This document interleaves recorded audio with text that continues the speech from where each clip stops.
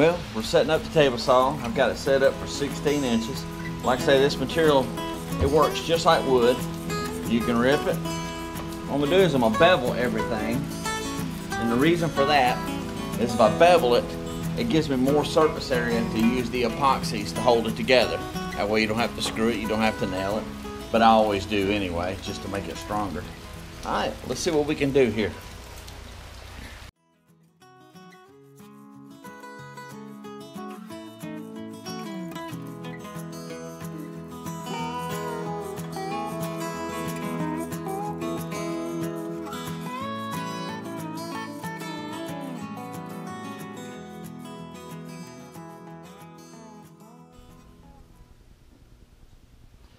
Okay, we've done all our planning. We know what size we're going to build. We know what the dimensions are going to be. So what I done first was I went ahead and cut all my pieces. I got them cut exactly to the size I wanted. And since I'm going to resin this together, what I decided to do was cut everything on a miter. Now the reason why I cut it on a miter is if you'll notice, this surface area here is more than if it was turned like this. By putting it on a miter, it gives me open pores on the material, and it also gives me a little bit wider area to resin. Now what this does for me is now I've got this wider area, it's porous, it's open. When I put the resin on, it'll soak in good and it'll bond the two together. All right, let's get this project started. The first thing we want to do is go and get everything temporary together. That way we know everything fits the way it's supposed to before we get everything resined up. So what I do, got the screws ready, get it lined up, get your pieces lined up.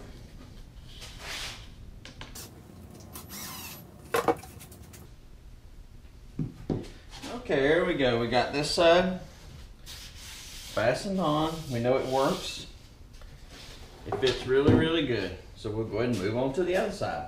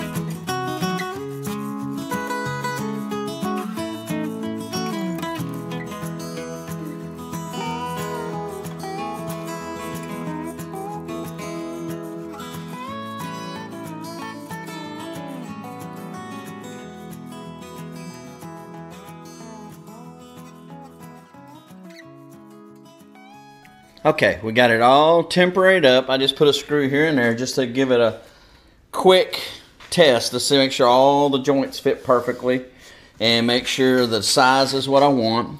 It's hard to tell on a GoPro, but this is going to be a pretty nice tank. I'm going to put a divider right in the middle that you can remove, and what that'll do is it'll make it where I can keep perch on one side, shad on the other side, or I can remove the divider and the whole thing is one big 40-gallon tank. You notice I've got the top here beveled.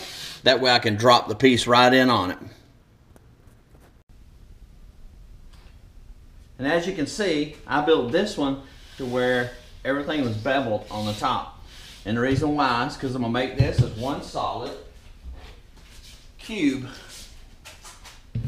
Drop this right down in there. There. It's one solid cube.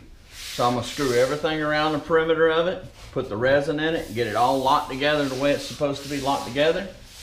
And then when that's done, I'll cut the top out of it. That way it's got the strength of this thing being one piece. So what I use to resin it and to seal the corners and to make all the connections to where they're watertight and forever, I just use plain old fiberglass resin. There's the hardener. Just make sure when you mix it up, you mix it per instructions.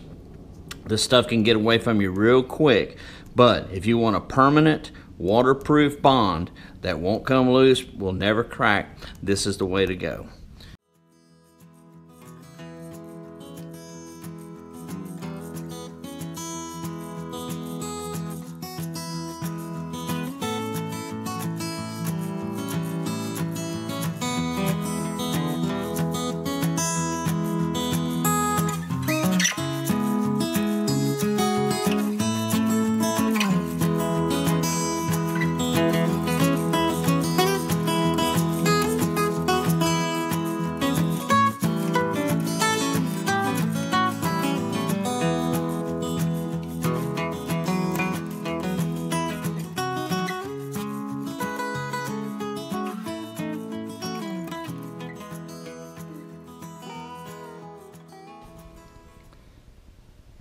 Now that you got it screwed all the way around, both sides, you see the resin is kind of leaking out the seams, but that's okay.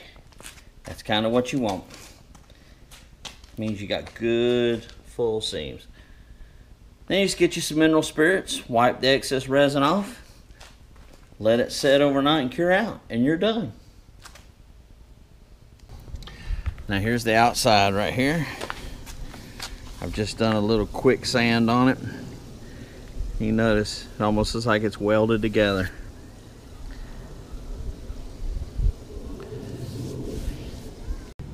Here's a look at the other side. That's not a crack, it's just the resin showing up. And you can see it's nice and sanded. Gives you a nice finish edge. A little trashy, I ain't had a chance to sand the bottom of it yet. But there you go. Gives you a nice, solid, waterproof tank. Like I say, you can fill these nail holes or these screw holes if you want to. But for me, I don't care. I'll fill them. I'm going to either paint it or I'm going to wrap it with a real thin gauge diamond plate to make it match my boat.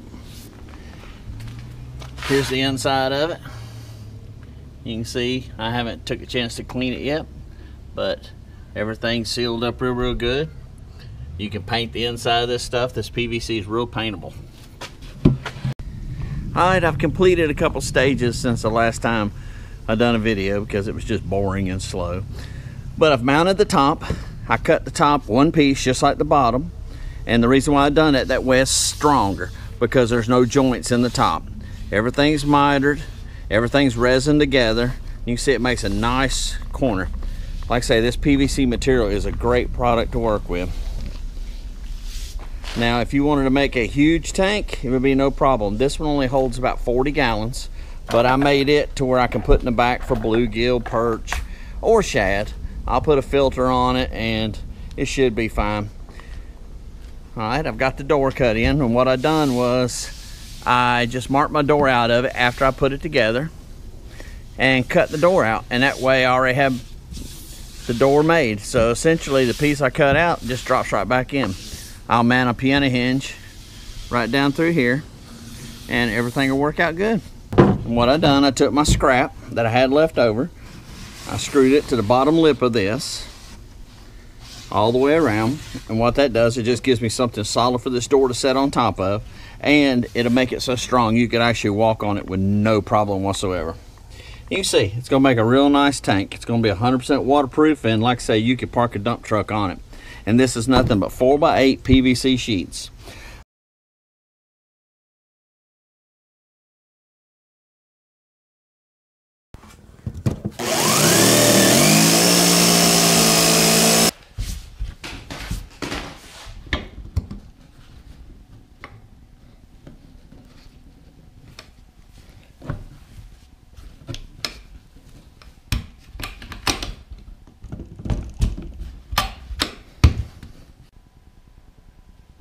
Well, it's finished all except for painting it.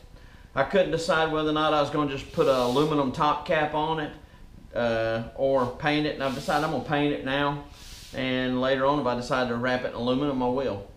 It's a pretty good size. It holds a little bit over 40 gallons. I'm going to put an aerator box right here, put a divider in the middle of it, that way I can put perch on one side, bluegill on the other, or perch on one side, shad on the other. I'll have no problem keeping them both alive in a tank this size. That way it just keeps them separated. Or I'll make it where you can pull that the divider out and you can use it as one big tank. I've got 44 inches inside to inside, and I've got 15 inches inside to inside this way. So she holds a little bit over 40 gallons. Plenty big enough for 3 average fish. You could put 1 really big fish in it with no problem, as long as you kept the water circulating. But this one is meant to be for perch, crappie, that type of thing. I'm gonna put it in the very back of my boat.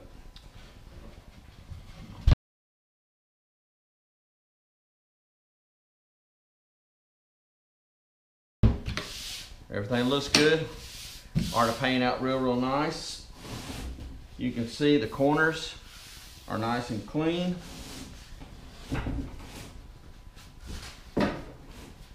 Everything worked out real good. It's not that heavy. It only weighs about 35 pounds, 40 pounds. I could have made it out of thinner material, but I wanted to make it like this. If a person wanted to build them a catfish live well like this, it would be no problem. I could easily make this tank up to about 150 gallons, and it wouldn't weigh but maybe 50 pounds at most when it was done. Like I say, pretty pleased with it. Just got to clean it up a little bit.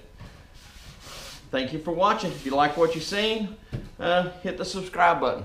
We'll get her painted up, and I'll put some pictures at the end of it showing it all painted up.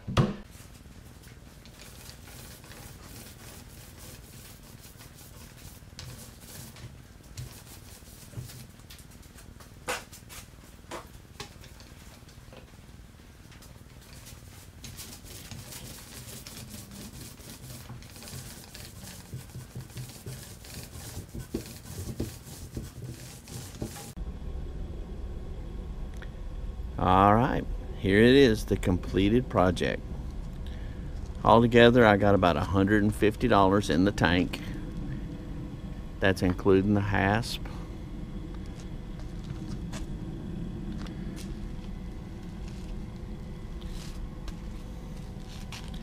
Here's the drain.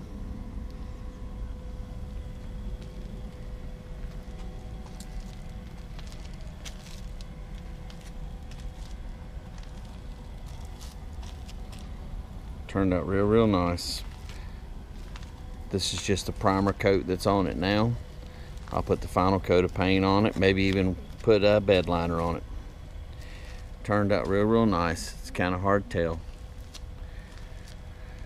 Hope the video shows just how good it did turn out. You can hear how quiet it is. Right here's just a flip up hatch. Pop it up. And there she is. I haven't cleaned the inside of the tank yet. I was just checking it to make sure it was good and watertight.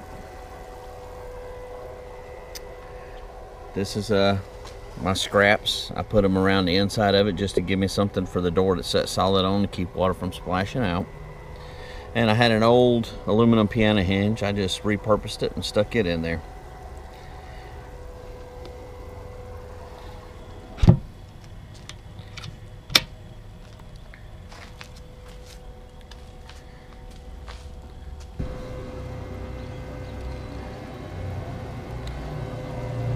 There's my little air box, oxygen box, whatever you want to call it. You can see how much air the thing is producing.